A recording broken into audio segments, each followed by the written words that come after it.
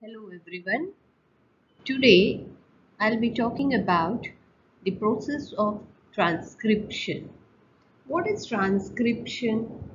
Transcription is the process where synthesis of RNA takes place with the help of enzyme RNA polymerase. So RNA polymerase is enzyme which helps to synthesize RNA by using the DNA template, and therefore we call this RNA polymerase as DNA dependent RNA polymerase. See, these are two strands of DNA, one which is indicated in red in color and the other one is blue in color. The blue one is nothing but the template strand.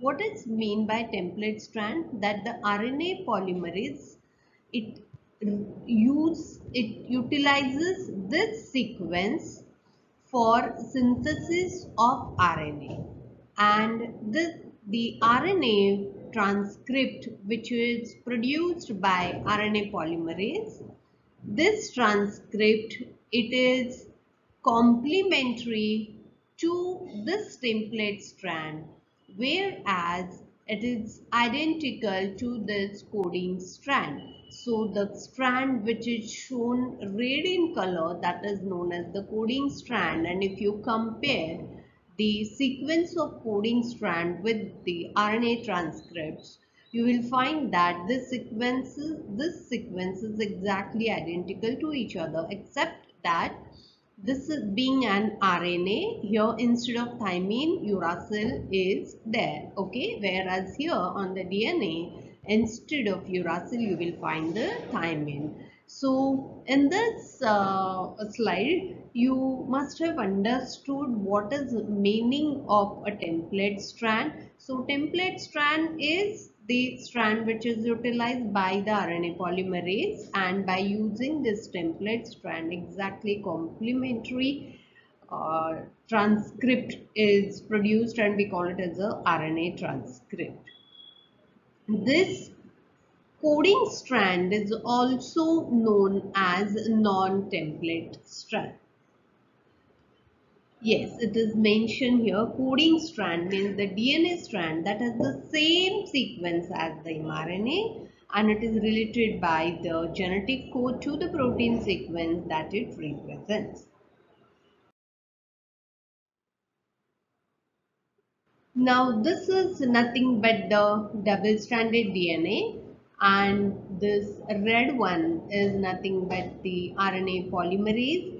RNA polymerase, it binds to the DNA at a particular sequence, and that is known as the promoter. Once it binds to the promoter, it adds the first ribonucleotide, and that sequence is known as the start point. Then the RNA polymerase moves in this direction and till it reaches to the terminator. Once the RNA polymerase reaches to the terminator, this RNA polymerase gets dissociated from this DNA, and again it reassociates with the DNA by recognizing the promoter sequence. So here in this slide, you will understand the few terminology, like what is promoter? Promoter is the region present on the DNA where RNA polymerase bind to initiate the transcription. Now what is the start point? It is the position on the DNA which corresponds to the addition of first ribonucleotides on RNA transcript. What is terminator? Terminator is a sequence present on the DNA which causes the RNA polymerase to get dissociated from the DNA. Thus, that results in the termination of transcription. Now, what is transcription unit? It is nothing but the sequence between the site of initiation and the termination, and this sequence is produced by RNA polymerase. Okay, so this is known as the transcription unit. Now, what is upstream? It is nothing but the sequence in the opposite direction from the expression. Means, as I told you, RNA polymerase is moving in this direction, isn't it? Once it bound to the promoter, it moves in this direction. So, the sequences in the opposite direction from the expression, that is known as the upstream. Whereas downstream means what? It is the sequences proceeding further in the direction of expression within the transcription unit, that is known as the downstream sequence. So these are nothing but the downstream sequence, whereas these are the upstream sequences. Now this diagram helps us to understand the entire transcription process. See, these are the double strands. These are the two strands of the DNA. You can see these are two strands of the DNA, and those are labeled like 5 prime. This is the 5 prime end, whereas its other end would be 3 prime. Whereas this will be 3 prime, then its other end will be 5 prime. Okay. Now RNA polymerase is bound to the promoter, and it moves in the downstream sequences, and this is known as the transcription bubble, where you can find very easily that the two strands of DNA are separated from each other. That is the unwinding of the DNA duplex is seen over here. See, this is the process by which the unwinding is seen, and because of unwinding, what happened? That the double-stranded DNA get converted into single strand one, and out of this strand it is known as the non-template strand, whereas this strand, that is 3 prime to 5 prime, it acts as the template strand. And the synthesis of RNA, it takes place 5 to 3 direction, that is the growing end is the 3 prime end. So this is nothing but the active site. And another important thing is that the RNA transcript, which is produced by addition of one by one the ribonucleotides, which are complementary to this template strand. Now in this RNA transcript, around 8 to 9 ribonucleotides are present in pair form. Means it has formed the hydrogen bond with the template strand, whereas the rest of RNA is free. So we call it as a RNA DNA hybrid. It is almost around 8 to 9 base pair. As the RNA polymerase moves further, the rewinding takes place. As it is moving ahead, one by one the ribonucleotides get added, so that this hybrid structure, it moves further, and the template DNA is now made available to form the hydrogen bonds with the its original partner, that we call it as a rewinding. So ahead of this RNA polymerase, there is a process, we call it as a unwinding, whereas just behind this there is a process, we call it as a rewinding. And this entire structure is called as the transcription bubble. You can see it very well that this is the direction of transcription. RNA polymerase is moving further, that is the transcription bubble is moving further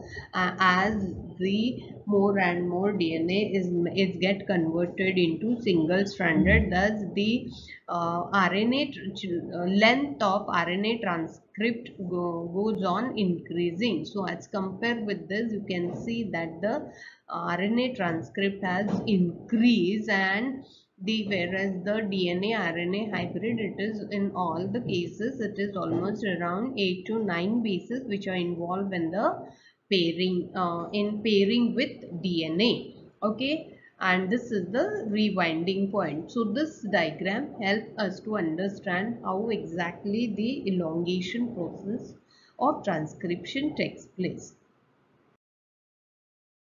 Now, I would like to elaborate more on the transcription bubble. See, these are the two strands of the DNA, 5 prime to 3 prime, and the other one which is exactly complementary to this, that is 3 prime to 5 prime. These are two strands of the DNA.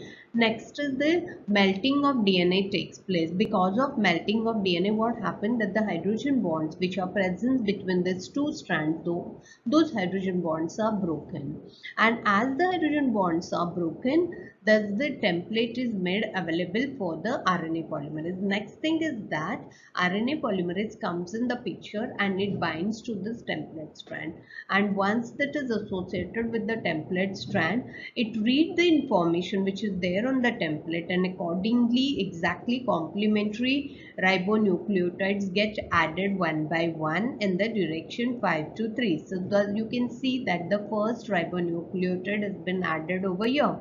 Next is this RNA chain get extended.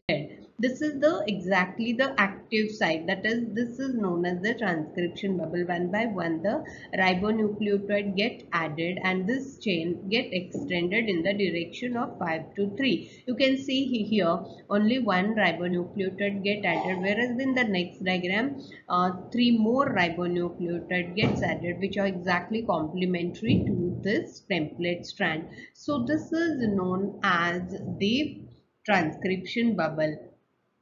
This is the one more picture of transcription bubble. These are the two strands of the DNA. This is known as the unwinding point, where the hydrogen bond between the two strands of the DNAs are broken and the single-stranded DNA is made available to use it as a template. And this is the non-template strand, that is the DNA coding strand, and this is the template strand. And this by using this template strand, this RNA polymerase add the ribonucleotide to the growing end, that is the 3' end, and this is the site where you can find the hybrid, that is DNA RNA hybrid. Okay, and this is known as the RNA binding site, that is whatever the newly synthesized RNA is there, that RNA is linked to, or somehow it binds to the RNA polymerase over here. This is the DNA template strand, and here this is the exactly site where the ribonucleotide get added, and so this is known as the catalytic site. And this is the rewinding point, that once this template has been read by the RNA polymerase, now that template is the rewinding take place, and that template form the hydrogen bond with the original partner, because as it is moving further, more and more template is made available for this RNA polymerase, and therefore the previous strand of the DNA which was used as a template, it is free to form the hydrogen bond with the original partner, and that is called as the rewinding point. And this is how the RNA polymerase moves in this direction, and therefore we call it as the enzyme movement. It takes place in this direction. So this diagram helps us to understand the concept of transcription bubble.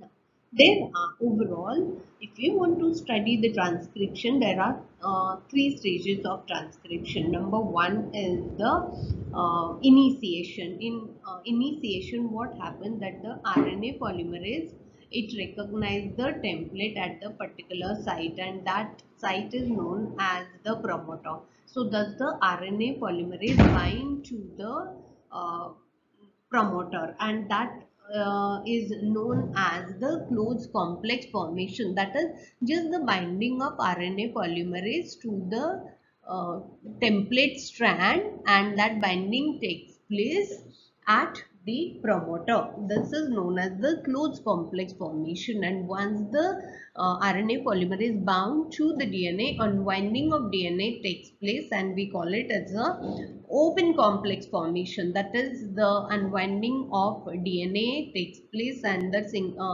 template is made available for the RNA polymerase, and that results in the formation of the transcription bubble.